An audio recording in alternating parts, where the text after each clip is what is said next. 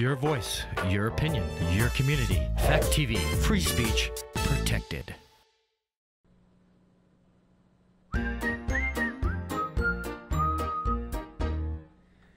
Well, greetings, everyone. Welcome to Heartline Ministry. Let me ask you a question. When was the last time that you cried out to God with your whole heart? We're going to talk about that this morning.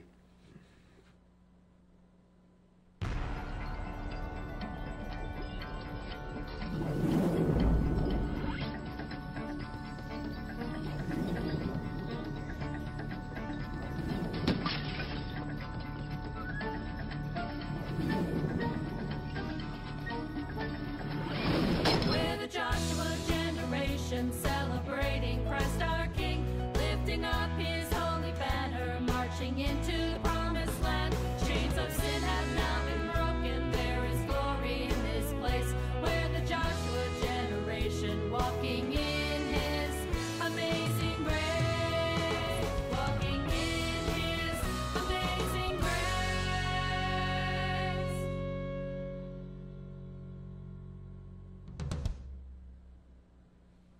Well, once again, greetings, everyone. Welcome to Heartline Ministry. I am Pastor Harold Noyes, pastor of the Community Christian Church in Athens, Vermont. Alongside is my co-host, Pastor Timothy Golden. He is pastor of Life on Main in Charlestown, New Hampshire. And once again, we want to thank you so much for tuning in and doing this study with us out of Psalm 119. We now are in the 19th stanza of 22 stanzas. And Tim, we've been watching almost a progression as the psalmist pours out his heart and as he makes great declarations. For example, last week he made a great declaration, "Righteous art thou, O Lord, and upright in all your ways." So that's a declaration. I mean, he was really declaring, God, you are righteous. Mm-hmm. This week we're going to see that the psalmist is now going and he's crying out to God. Mm-hmm. My question for us is this. Tim, have we lost something in the church today where we kind of lost that sense of crying out to God in desperation or crying out to God with a whole heart? Mm-hmm. You know, it's almost like we whimper to him or we complain to him, mm-hmm. but not really cry out with a heart that has been broken for the lost. Yeah, there's not the understanding, I don't think, anymore. I think we've gotten to know too much, maybe. I remember hearing a pastor say once that the problem with the church today is it's educated far above its obedience. And I think in a lot of ways that's what we see happening, is there's this aspect where we've so intellectualized God and our Christianity that we have lost the importance of that relationship or the understanding of what that relationship really is. When we do cry out, it's not usually with, like you said, a heart of desperation that really wants to seek God. You know, it's more of I want my way, I want my answers in a way that I can accept. So, God, I'm going to cry and I'm going to whine and I'm going to whimper and I'm going to try to do what I can to, though we would never say this, but I'll try to manipulate you the best way that I can to get you to see things my way so that you'll answer my way, because after all, you're really just a Christian version of Santa Claus. Yeah, my Christian genie. Yeah, and if I have a need, you're here to meet my need or my wishes. And it's not about the fact that he is God, that he is the one who is in control of all things, that he is the one whom we serve. It's not that he is there to serve us, you know, though he has done that through Christ, right? But we have, I think, gotten to this point where we have almost elevated ourselves in some ways above God. We go seeking him, but really we're trying to say, God, see it my way. Not this aspect of, God, I'm coming to you, I'm crying out to you because I need you to intervene your way. Yeah. You know, I'm thinking of the scripture verse where it says, they that sow in tears shall reap in joy. Mm-hmm. And maybe there is a lack of joy today in the Christian church and in the evangelical church because we're not willing to bow our face down to God and just pour our hearts out to Him. Mm-hmm. You know, and therefore we won't reap that joy, knowing that God has heard us and God is in charge and God will do it. Right. You know, and the psalmist goes and he hits on that, and it just seems to me that I think if the church has to get back to some of the fundamentals of the church. Yeah. You know, I think sometimes we've become so contemporary that we have forgotten some of the fundamentals. Some of those things, those deep-rooted things that must stay in the church. And one of them, I think, is learning how to cry out for God. You know, I remember back after I'd gotten saved, we would have all-night prayer meetings in my home church. And the church grew and grew and grew. And literally hundreds of people got saved. And I believe it's because people then knew how to cry out to God, and they weren't watching the clock saying, okay, the hour's up, let's go home. You know, they did it all night long, and then they went to work. Yeah, and the reason being because it happened the other 6 days of the week, not just the day that they gathered together corporately. When they gathered together for a church service, they were doing it Monday, Tuesday, Wednesday, Thursday, Friday, Saturday when they were at home. And then when they came together on Sunday, it was the overflow of what was already present in their lives. And I think we get that picture here with the psalmist. This is not something he's doing in the corporate setting. It's not in the plural form. He's not saying, we cry out with our whole heart. It's, I'm crying out. That this is this whole psalm, all these... You know, we're, like I said, verse 145 now. All these verses have all been about that personal intimacy that he was having with God and through his word and seeking him and pressing in. But it was being done in his personal prayer closet. It was being done at home. I remember growing up, as you and I were talking about earlier, and we, you know, you had those prayer warriors of the church. I'm talking about ladies that would burn the midnight oil. Right. You know, and they would be on their knees, I think, more than they were on their feet. And when you needed, you know, an answer, and you were seeking God on your own, but you needed someone to pray, you knew who those people were to go to. Right. And I'm finding those people are harder and harder to find, where before they were, I don't want to say they were commonplace, but you didn't have to search all that much. Every church had quite a few of them. But anymore, some churches are hard-pressed to find even one. You know, you read through this psalm in just a quick pass-through. For example, in verse 25, my soul cleaveth unto the dust. You know, he goes there. Or he goes and says, my soul fainteth for thy salvation. You know, so he's going, and he knows what it is to just lay it all out before God. And in doing so, he was willing even to weep. You know, I think that scripture verse was, you know, the shortest one in the scriptures, right? Jesus wept. Why did he weep? Was he weeping for Lazarus? I don't think so, because he knew what he was going to do. I believe he was weeping for Mary and Martha, who were hurting so badly because their brother had died. And he was crying out for them, and he wept for them. I mean, he knew the outcome. He knew all that was going to happen, but his heart was just so saturated with love for them that he couldn't hold back the tears. He couldn't hold back the weeping for them.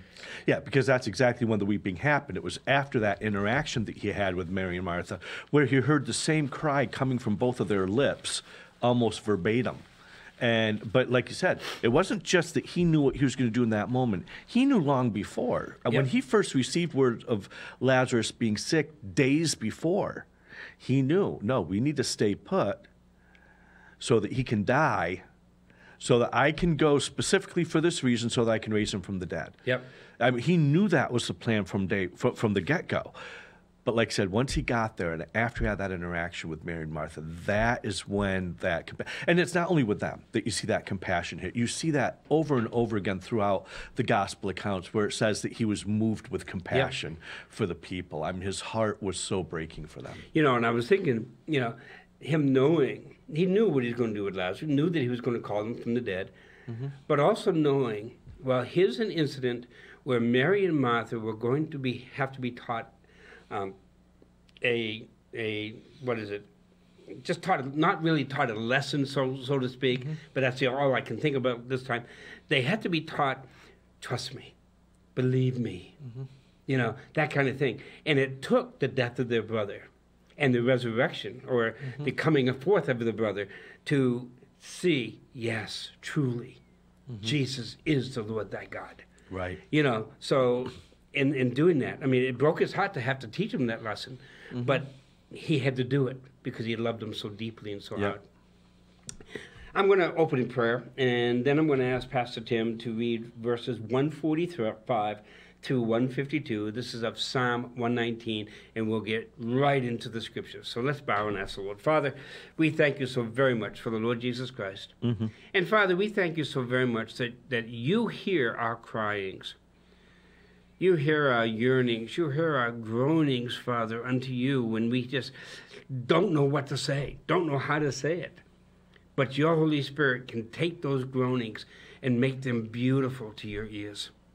Father God, teach us, help us as a church to know what it is to weep before you. Weep in joy, but also to weep in having compassion for people and wanting to see you work. So Father God, bless Tim and I, bless the hearers and those who watch this program. Use this for your glory, to your praise, and we'll thank you in the name of Christ. Amen. Amen. So the scripture says, starting at 145, I cry out with my whole heart, hear me, O Lord. I will keep your statutes. I cry out to you, save me, and I will keep your testimonies. I rise before the dawning of the morning and cry for help. I hope in your word. My eyes are awake through the night watches that I may meditate on your word. Hear my voice according to your loving kindness. O Lord, revive me according to your justice. They draw near who follow after wickedness. They are far from your law. You are near, O Lord, and all your commandments are truth. Concerning your testimonies, I have known of old that you have founded them forever. So several times here now, the psalmist goes and he says, I cry unto thee.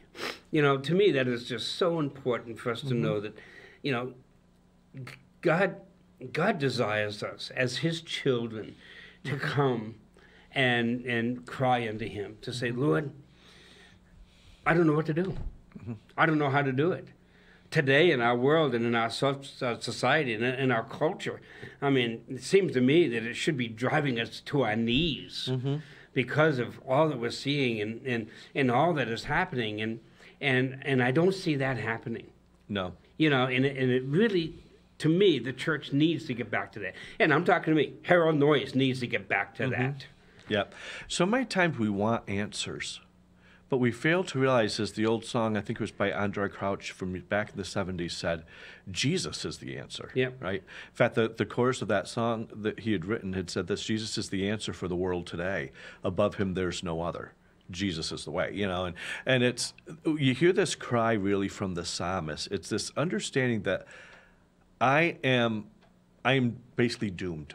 You know, I am at a total loss. I am of total weakness right now.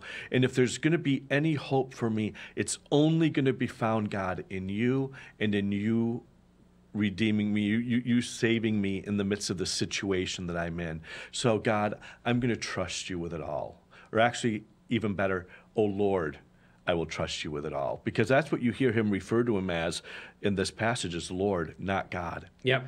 You know, and that carries with it this aspect of I am your servant. Right. Yeah, he's my master. I am submitting myself fully to everything that you know, but I know that on my own, there's no hope here. But God, I trust you with it all. You know, I look at that just that little phrase, I cried with my whole heart. Or verse 146, I cried unto thee. You know, and once again, this is just in absolute desperation. Lord, I'm laying it all out. Here I am, crying out to you, and just seeking your face. You know, that I really think, once again, I as I've been reading this, I look at it and I say, we need to get back there. To where we see him for who he is, we see ourselves for who we are. And I'm desperate. Yep. You know, and you've already alluded to that it's just one of those things where, Lord, without you, I'm nothing. Without you, I'm dust. I mean, it just, so I cried out, but he did it with his whole heart. He did it with all that is within him, from the innermost parts of him, from the depth of his bowels, if you will. He cried out to God. I look at it, and I like to do pictures in my mind. I look at it as if I cried out to you until it hurt, and done that. And I was thinking several times that in my Christian experience. Now I've been a Christian now for 52 years, almost 53 years, and I can probably count in both hands the times that I can remember where I was that desperate, and I just absolutely bawled in front of him, if you will. I mean, I just wailed because it was just something that overtook me. It was more than I could bear, more than I could stand. I remember one time I lost a niece, a little baby girl died, Heather Elizabeth, and I was a brand new believer, just brand new. And that's back when the churches would keep the doors unlocked, and I went to my home church, and I just newly saved, and I just went to the altar, and I just cried and cried and cried, and because I was just beside myself. Lord, why? Why did you take this little baby? Why did you do this? And then when I thought about the fire and God taking the girls and left me to live and took them, there were many, many times that I just wailed to God because I just didn't understand. I could not comprehend God's mind. I could not comprehend God's heart. And it seems to me that the psalmist is there in 145, 146. And because he just goes and he says, with my whole heart, I'm desperate. Yeah. And I don't know which way to turn. I don't know where to go. I don't know. What are the answers? But yet I know that in your word is where my hope lies. Yeah. The one thing we do see that he does not do in this entire time, even though there's a lot of crying going on, right? Because he says that numerous times. The one thing you never see him do is blame God. Blame God. Nope. And the closest that you could find and to this is all the way down in verse 150, where he says, "They draw near who follow after wickedness." Yep. He doesn't talk about, God, why are you doing this to me, or why are you allowing this to happen? It's this aspect of, look, the situations I find myself in is because there are these people who are choosing of their own accord to follow after wickedness. Yeah. And that is what's bringing this. So, God, will you intervene? And you know what I find so interesting? And I think what has made this psalm so beautiful to me, this whole psalm, and this section here, is when he goes and he said, for example, in verse 50, they are far from the law. I interpret that as they're so far from you, and my heart is broken for them. And today we can look at our culture and our world and say, there are so many people that are just so far from God. God is the last thing they think about. And when they do think about him, they have nothing good to think about. And that broke his heart. Yeah. And are we there yet? Where, both you and I believe that the rapture is going to happen soon. Could happen before we close off this program. Are we so concerned about those who are going to be left behind during that time that we wail before God or we cry before God and say, Lord, these people are going to die and go to hell.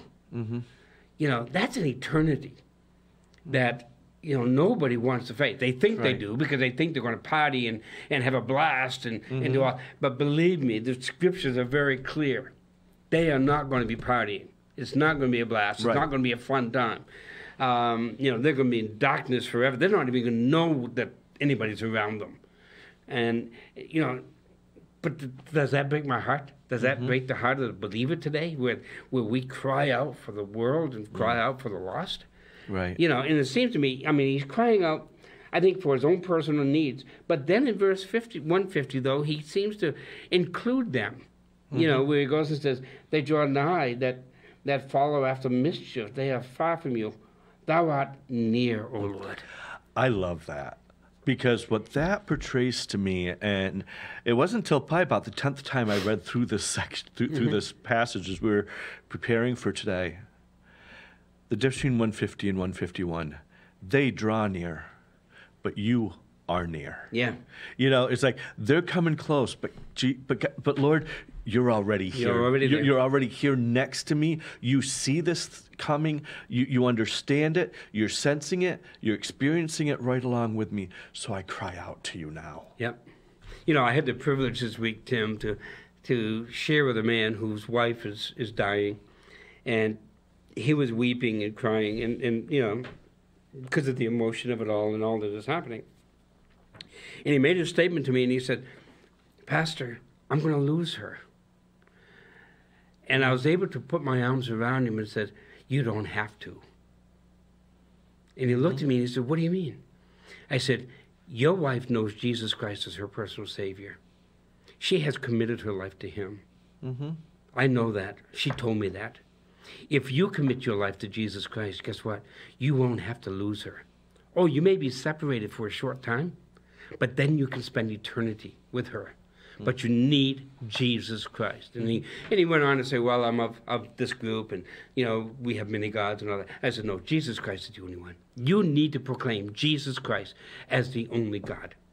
At the end of our conversation, he looks at me and with a loud voice, Jesus Christ is God, period. And I trust him.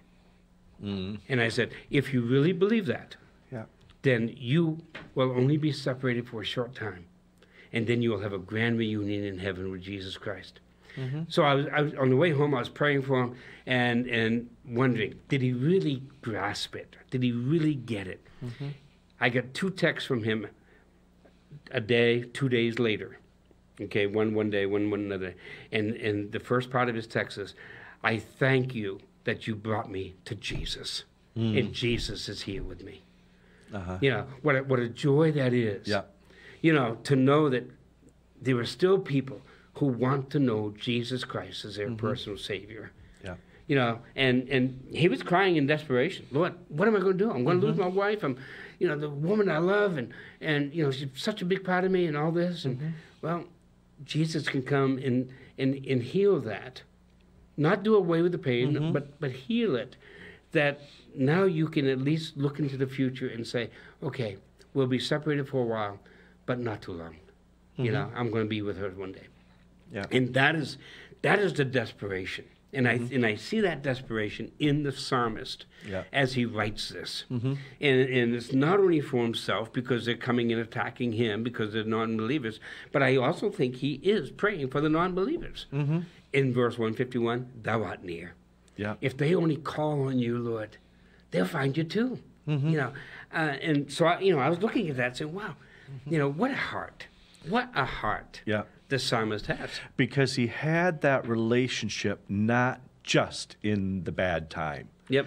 See, how many times have we run into people, and I'm sure the people watching, tuning into this, that could identify as well, that there's people in our lives that we know the only time they seek God is when things start to fall apart. But the reason why the psalmist was able to stay so true, even though you see this crying, you see this desperation, you also read throughout this that he knows where his anchor is. You know, there's all this stuff happening. I'm desperate. I'm at a loss here. But yet, in the midst of the storm, I'm firmly grounded. You know, and you see that over and over through the, I'm keeping your statutes. I will keep your testimony. I hope in your word. I meditate on your word. That's talking about his level of commitment. Yep. And why? Because he has seen his God bring him through. You know, he's brought him through the good times. If he was there in the good times, he'll be there in the bad. But if we're not seeking him in the good times, when the bad times come, the only way we're going to seek him out is to try to find a solution to our problem, rather than finding the solution himself, which is Jesus Christ. Do you think that maybe there's a commitment problem today? I hear you. You know, because there really just seems to be. Because as we read through this stanza of this psalm, he goes and says, I cry to you with my whole heart. I will, what? Keep your statutes. I will, verse 46, 146, keep your testimonies. I hoped in your word. I might meditate on your word, and so forth. And so he'd go and he says, it's all about being committed. And when you're so committed, it's easy then. And I say easy, not in the laughing, but easy in the sense of it's a whole lot easier to go to the one whom you love and go to the one who loves you and cry out to him. Mm-hmm. It's like a child skins his knee to his father, and his father says, rub it off, what does he do? Then he goes to his mother, and the mother says, oh, let me take care of it, and she washes it out, and she puts a little Band-Aid on it, and she does, that kind of thing. And that's what we as believers need to do. We go to him because we love him, and we're committed to him. Mm-hmm. And, Lord, I do not see in these verses, 145 through 148 and 49, I do not see where it says, I cried unto thee, therefore I have to keep your statutes. Mm-hmm. I cried unto you, therefore I have to hope in your word. No, he's doing it, why? Because he wants to. And he knows that is where his help is going to come from. Mm-hmm. Psalm 121, right? My help comes from the Lord, who made the heavens and the earth. He neither slumbers nor sleeps, and so forth, and he will keep Israel. And you go with that, and you see it, and wow, it's just so neat. Well, I think the great picture of that, especially we see in verse 148 of his commitment. My eyes are awake through the night watches, that I may meditate on your word. Not that I may seek an answer, it's so that I can understand you, so that I can understand your ways. But I will sacrifice whatever. Even when in my flesh I just want to sleep. Yep. I'm going to still press it. I'm still going to seek you. And so you see that determination, the motivation, the commitment that he had. That, yes, I'm calling out to you, but God, I'm also going to do everything I can to press in more to you. We've been going through the Psalms of Degrees or the Psalms of Ascent in our two Sunday night Bible studies. And last Sunday we went through Psalm 130. Tim Gruss led our group. And I couldn't help but think of 130 being tied in with this portion of 119, because it goes out and says, out of the depth have I cried unto thee. Lord, hear my voice. Let the ears be attentive to the voice of my supplication. And so he goes and he sees that, and he looks at that, and it's out of the depth. I am in desperation. And I think sometimes God allows desperation to come into our life so that we will come running to him and crying to him and seeking him out. I just think that he does that because he loves us so much. He wants to draw us into that love relationship again, in which we once had. Right. Into that intimacy. So he goes and says, all right, I cried with my whole heart. So not just a half a heart, not just a half-hearted whimper. No, I cried with my whole heart. Hear me, O Lord, I will keep. I cried unto thee, verse 146, save me, deliver me, and I shall keep your testimony. Now, what do you think he's asking God to deliver him from? That's a good question. Not a yes/no question. Yeah, no, right? It's not. And that's what I was looking for. So I could answer that with a yes/no, but I can't. So, he's not obviously talking here about the salvation that Christ brings, because this is Old Testament, right. But it's this aspect that, again, I think based on the verse that you had read there from that other passage, there's this aspect of I am sinking here. Yeah. In myself I am lost, but you and you alone can rescue me. It's just this simple aspect of rescuing me and being my provider, being my refuge, being my strength, as we hear throughout a number of the other Psalms, right? And be what I need for me to remain safe and secure in you. Yeah. And there again, it's not safe and secure from my circumstances. It's safe and secure in you is what I ultimately want. I'm looking at, and once again, going over here to Psalm 130, in verse 5, it goes and says, I wait for the Lord, my soul doth wait, and in his word do I hope. Here he's crying out to God, asking God to deliver him from whatever it is that has overwhelmed him. And now the psalmist goes in 130 and says, I wait for you. And my soul, the innermost part of me, does wait. Not just the tangible, not just the physical, but the innermost part of who I am has learned to wait for you. That's right. And then it's just so neat, because in 130 it goes and says, but there is forgiveness with thee, that thou mayest be feared, that you may be loved, that you may be respected, may be honored. And then he goes also in this verse where he goes and it says, the Lord, for with the Lord there is mercy, and with him is plenteous redemption. There's enough to overflowing. Yeah. And it keeps on overflowing. It's like that fountain that just never runs dry. And it seems to me that the psalmist in Psalm 119, 145 down through, is knowing God's mercy, knowing God's redemption is plenteous, knowing he may have to wait for it, but he's willing to do that. And while he's waiting, he's pouring his heart out to God. Yeah. And knowing that God will hear his voice. Hear me, O Lord, 145. He cries that out. He did the same thing in verse 1 in chapter 130. Hear me, I cried, I hoped in thy word. Mine eyes prevent the night watches, that I might meditate. What do you think he means? What does yours say? 148. I have the word prevent the night watches. Mine says my eyes are awake through the night watches. Yeah. So I can't sleep. Right? It's almost like here I am, I'm standing guard. Yep. And I think it's even deeper than that, because when I combine that with 147, I rise before the dawn of the morning. Yep. Then my eyes are awake through the night watches. One could say that, when we're under stress, we have a hard time sleeping, and that's true. But what I'm hearing in these two verses is I know that as the day gets going and everything that's happening, it's going to draw my attention here, and it's going to draw my attention there. And I am at such a loss, and I so need you. I know my best times to hear you is when everything else is quiet. Yeah. And when is the best time for that? If I rise before the dawning of the morning, and if I'm actually allowing myself to stay up during the night watches. Yeah.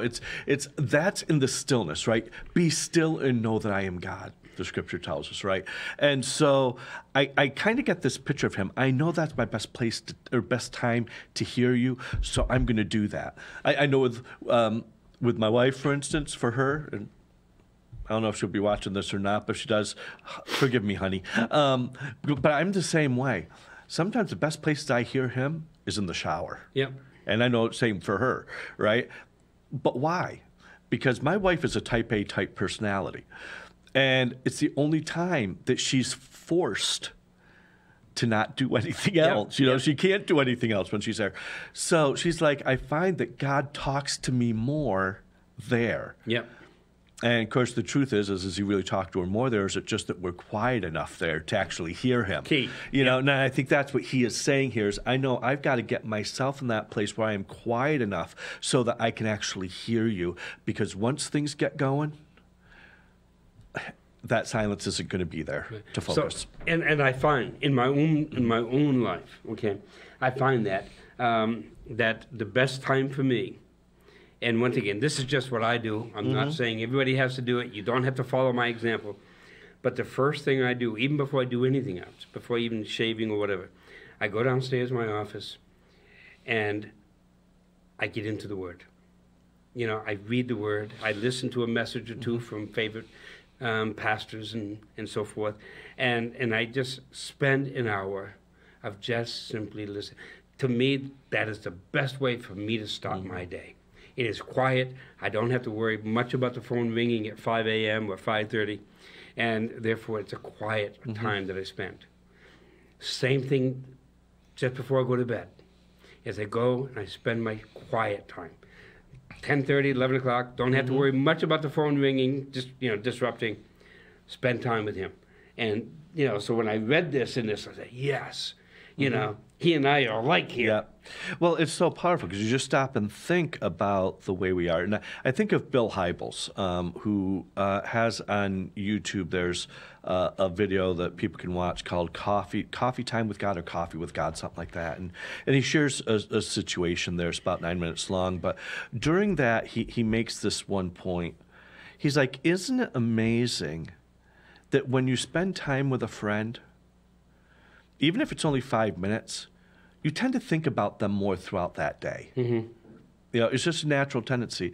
And it's the same thing with God. You know, if we can start off our day, you know, and I'm not saying let's get religious about it, but if we can take some point early in the day, even if it's only 5 minutes, just to focus on Him, read the Word, you know, listen to some praise and worship, whatever, but whatever helps you draw close to Him, you will tend to think about Him more throughout the day, you know, and you'll find that'll go with you during the day. But the cool thing is also when we take time in the evening to give Him some time there as well, what happens is even though our day has come to a close, what we know about the human brain is that when we sleep, we tend to take the things of the day and our brain starts to sort those things through and begins to put them in proper places. And so if we take time just before we go to bed also to focus on Him, what that does to put everything of our life of that day into proper context. So as the brain begins to sort through the stuff, you know, it's sorting through the Jesus stuff in the morning and the Jesus stuff at night as well. And it's like, God, help me through the day when you start, but at the end it's like, God, thank you for being with me through the day. You know, I was reading out of 1 Chronicles 20, and the first 20 or 25 verses of 1 Chronicles 20, and I came to the conclusion that I am to praise Him before the storm. I am to praise Him during the storm, and then at the end, I am to praise Him after the storm. And that's exactly what we're talking about. Before the storms of the day comes, I'm to give Him praise. I'm to spend time, I'm to worship Him. During the storm, I'm to give Him praise, worship Him. After the storm, give Him praise, worship Him. I need to praise Him at all times. And you know, and I was just so amazed that you know, listening to or reading in Chronicles about Israel having to do that or desiring to do that. 149, Tim, as we look at this, hear my voice according to thy loving kindness. I look at that and say, I really sense the psalmist saying, look, in me, you would have no reason to listen to my voice. You know, I'm just a mere mortal. I'm a sinner. I break your commands. I go against you. There's times I forget about you. This, you know, and all that. Yeah, Lord, in your loving kindness, would you listen? Would you hear me? You know, because of who you are, not because of who I am, or despite the fact of who I am, but in your loving kindness, listen, please. Well, but we also know as well through Scripture that, you know, I believe it was Jesus that also said that, you know, there's no one more deaf than he who does not want to hear, or blind than he who does not want to see. And he talked about, you know, even as we're going to be getting into in our next series as we get into the churches of Revelation, how many times does he end each of those letters with, let he who has ears, let him hear. And what he's saying isn't just let him who has ears actually listen to me. It's allowing yourself to listen to the point that it facilitates and it prompts action. And so what I hear him saying here is, God, hear my voice, but don't just listen to me. God, would what you hear from me prompt you to an action that is in accord with your loving kindness. So in other words, I know I only see my part. I only see my comfort piece, but God, your loving kindness looks at not just me. You're looking at eternity. You're looking at other individuals. So God, hear my voice, hear my cry, but God, you put it in your context. And I think also, again, of Jesus in the Garden of Gethsemane, right? Father, here's what I don't want to drink this cup, but not my will, but yours be done. It's that same concept. Here's my voice, here's my desire, but let it be according to your word, let it be according to your will. You know, and I like the end of 149 where he goes and says, hear my voice according to your loving kindness, And then it's almost like he's asking God, do something about it. Make me alive. Quicken me. Make your voice alive in me. You know, and I asked the people last week, you know, when Stephen goes and says, and God spoke. So I asked the people on Sunday morning, how many of you believe God speaks today? And how has he spoken to you today? Right. You know, because there's so many modes in which he can use. He can use your prayer time, he can use your Bible reading, he can use another brother or sister, he can use a worship song, he can use a message, he can, many ways God can use to speak to you. But he wants to speak to you to make you alive. That's right. And however he speaks to you through all those other avenues, every one of them will line up with the Word. Exactly, exactly. None will ever, ever, ever deviate from the Word of God. So he goes and says, when you speak to me, I want to become alive in that. Yeah. I want that to make me alive. You know, and It's kind of like that concept of I don't want to just survive, I want to thrive. Yeah, It's that's really it. what he's calling for here. I don't want to just exist in this. I want you to revive me to the point that true life is really reigning. Yeah, you know, I don't want to. I just don't want the veneer. Okay, there's too many people with the veneer. Yeah. And tear the veneer off. Just make me real. Yeah. You know, and I really think that's what really has to happen to all of us. And because we're not real, and let me just say that, because we're not real right now in our worship to him, we can't cry out to him. Right. We refuse to cry out to him. I can handle this. I can lead my own way. I can do it my way. I can. No, and God says, no. I will, if I have to, I will break you. Right. To where you have to cry out to me. And it's not break as in shatter like a piece of glass. Yeah. It's break like you break a horse. Yeah. Is really what he's doing. Yeah. It's breaking your will so that he who sits on your back can lead and guide you where you need to go. Yeah. And I think, you know, and to be honest with you, I just think that that's exactly what the psalmist is talking about. Then he goes and says, they draw nigh that follow after mischief. They are far from thy law, but thou art near. And I really like that. And you've already pointed this out, Tim, but I really love that because here's where they are, but here's where you are. And I want to be here with you. Yeah. I don't want to be out here with them. You know, and I think we need to choose who we keep company with wisely. Yes. You know, I really do. I mean, he could have chosen to run with those who were in mischief. All of us like to get into mischief. I know I do. And I used to really a lot. Yeah. And kind of think, but you know something? Wait a minute. Today I'd rather run with him. And it's not, and I know that you have the same mindset. This is not to don't take what we're saying as an excuse to just stay in your holy huddle. Yeah. Right? Because too many times we have people that are like, okay, well, I can't associate with this one or I can't associate with that one because they are not walking with the Lord. I'm just going to be around the church people. In fact, you'll find that they state that when a person comes to know the Lord, within 5 years they have no unsaved friends. And that's for one of two reasons. Either one, they went out and ended up getting all their friends saved, but 9 times out of 10, it's the reverse. What happens is they do away with all those just to gravitate towards the church and towards church people, which we need. There's a lot of junk in the world. The only way we're going to combat it is by assembling together, right? And Scripture said not to forsake that. But we are also not to forsake those that are out there, because if we are not amongst those that are in the world, how will they know him? Right. Unless they hear, right? Yep. And so we've got to be able to go there, but not at the expense that we put ourselves in jeopardy because we are hanging out there and thereby not getting the life flow that we need that can only come through God himself and through the church. You know, one of the things that we find, and a lot of people get hung up on this, Jesus went and he ate with publicans and sinners. Yep. Now, let's make the truth clear.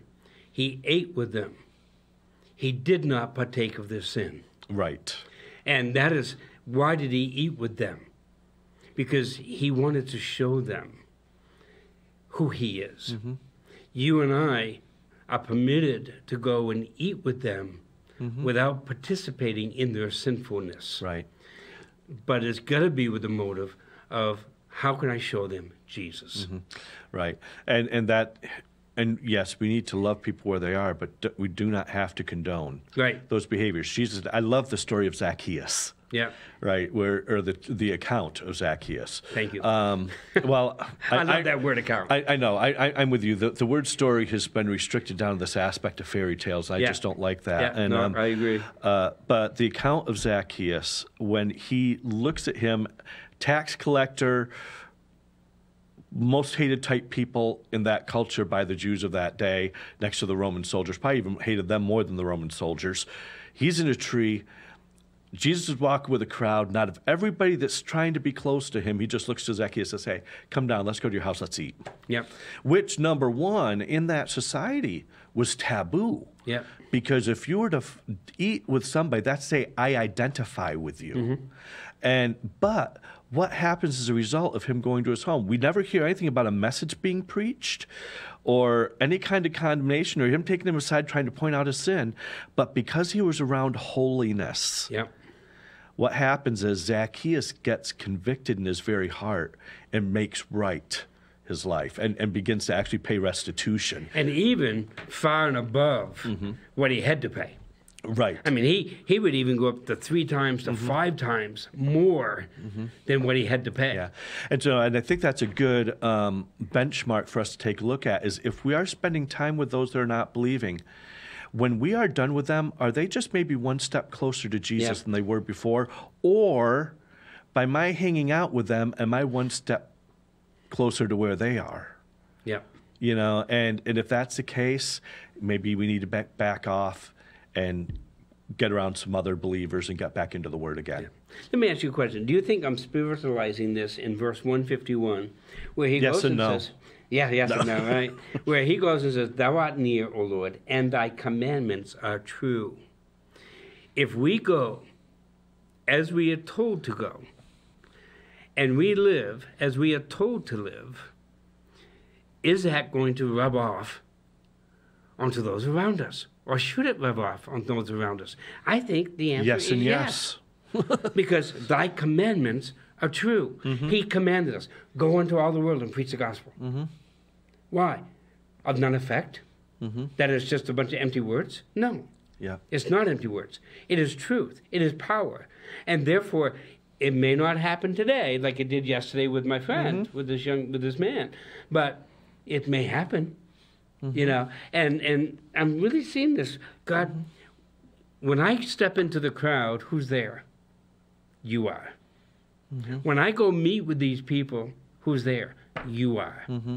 Right? So, how many of us really recognize the fact that no matter where we are, who's there with us? He is. So we better be careful where we take him. Right? I mean, do I want to grab a hold of Jesus' arm and pull him into some sinful place where I ought not to be? Of course not. Not that he's not big enough to take care of that, but just the fact, why would I want my holy God? And why am I there? Yeah, and so why am I there? If Jesus wouldn't go there, maybe we better be careful. Yeah. You know? So, you know, just a thought. Just a thought of, you know. So, you're with me where I go.